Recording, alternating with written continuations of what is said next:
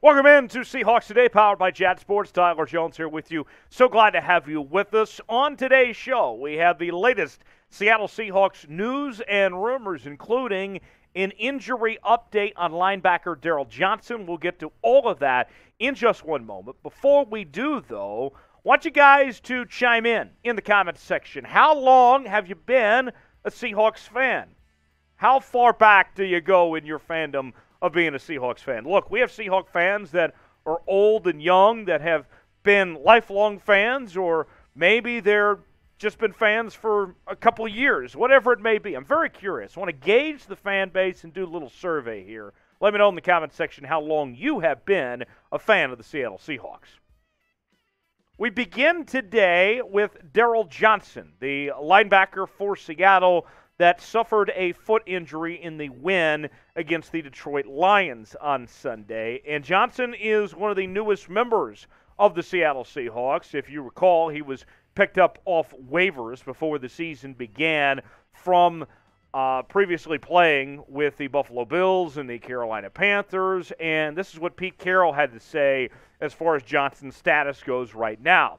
Yeah, he hurt his foot, and he has had an injury that is going to take a while. I don't know specifically. I do think it's a stress fracture kind of thing that he's dealing with. That's somewhat of a significant injury.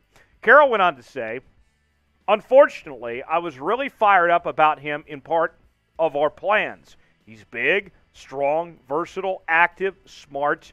You know, really one of our guys, so I'm really disappointed that he got banged up. He was the one guy that really got hurt in this game, referring to Sunday's game against Detroit. We know that DK Metcalf, just because he got carted off for having to use the bathroom, he was okay. So with Darryl Johnson, you may be wondering what's his track record and everything. We mentioned that he was claimed off waivers last month, and he got his first start as a Seahawk this past weekend in place of Shelby Harris, who was out on Sunday. Now, Pete Carroll did add that he's hopeful that Johnson will return this season. Now, what does this injury mean as far as where the Seahawks turn to next? We'll dive into that in just 1 second, though. But let's show some love for Darryl Johnson. 12s, I know that you guys are the best fan base in the National Football League, and so we want to send some warm wishes and do our part for Darryl Johnson. So I encourage you to type 40 in the comments section to show some love for Darryl. And hopefully we see him back on the football field here pretty quickly. I'll say this much as far as this situation goes. Well, I feel bad for Darryl Johnson and hope that he's okay. I wouldn't be saying the same message that Pete Carroll is saying right now.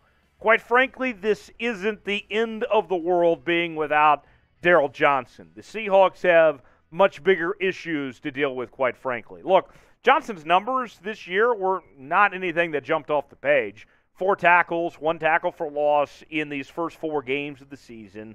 With Johnson out, Darrell Taylor continuing to be a non-producer, the next thing the Seahawks will need is Boye Mafe to get more snaps. Mafe played around 30 snaps in Week 4 against the Detroit Lions, and for me, that's what I'm looking for. When you're trying to find other options, when you're trying to rotate more guys in, for me, I look at this as an opportunity for Boye Mafe to step up and get more playing time. And look, a second-round rookie out of Minnesota, the sky's the limit for this guy. He was terrific in training camp and in the preseason, and he's already looked very good to this point in time with 13 tackles, a sack, a tackle for loss. The ESPN projections right now for Boye Mafe are showing him on pace for about a 55 tackle, 4.3 sack season.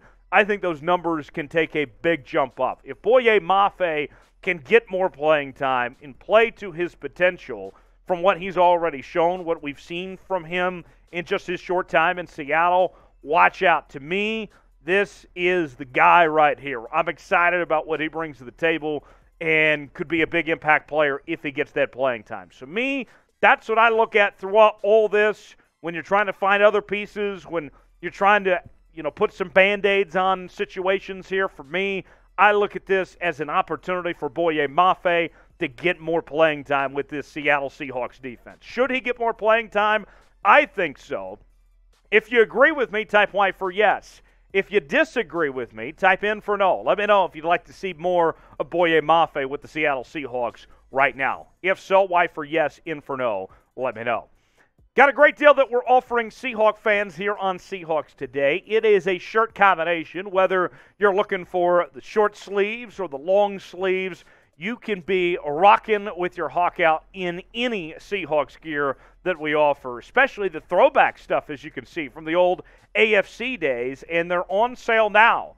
25% off to be exact. Wall supplies last, and the only place that you can get this combo is at chatsports.com/Seahawks combo. Get yours now, 25% off, chatsports.com/Seahawks combo for more there. Also on Seahawks Today, we have an update in regards to the organization in news that I was not expecting to deliver today, but nonetheless getting involved in the political campaign cycle. The midterms coming up, and I'm no expert on politics in the state of Washington. I'll make that clear from the jump here, but want to tell you about this situation going on between the Seahawks campaign and Tiffany Smiley's Senate campaign. Smiley is a Republican candidate in the state of Washington who right now is looking to challenge for that seat against Patty Murray, who is the incumbent Democrat senator from that state.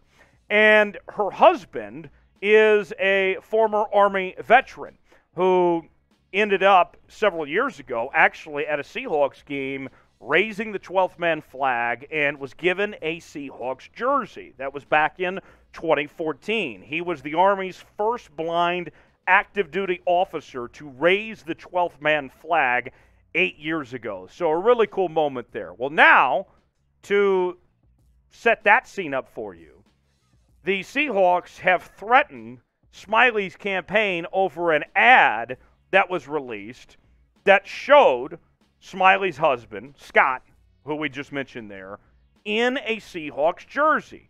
And they're claiming that this is a commercial use copyright violation. Here's the photo that we're talking about here that was in this ad. It was a very quick ad, and they have sent a cease and desist letter based on this image there in the ad that was played. Now, some more context for this situation that I want to bring you here. Let's go back over some more of these details. The Seahawks demanded that the Smiley campaign immediately cease due to its unauthorized commercial use of copyright material. In this case, the copyright material was Smiley's jersey. Now, this is just one of a couple of things that have come up with Smiley's campaign in regards to unauthorized use of sorts. The Seattle Times has also issued a cease and desist to the Smiley campaign. The Starbucks has also issued a cease and desist as well to this campaign.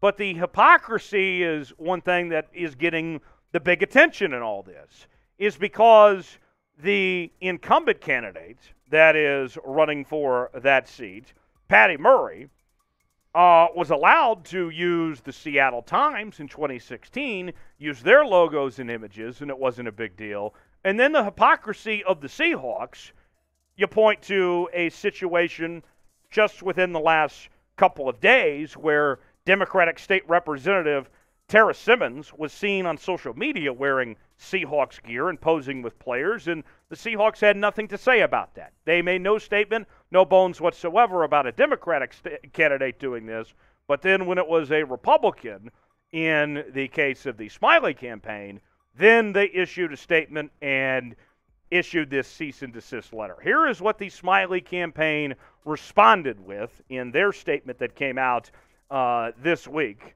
to the media about how they've been treated by the Seahawks and other corporations. Woke corporations thought they could help Patty Murray by bullying Tiffany with senseless legal threats. Their efforts have both failed and backfired.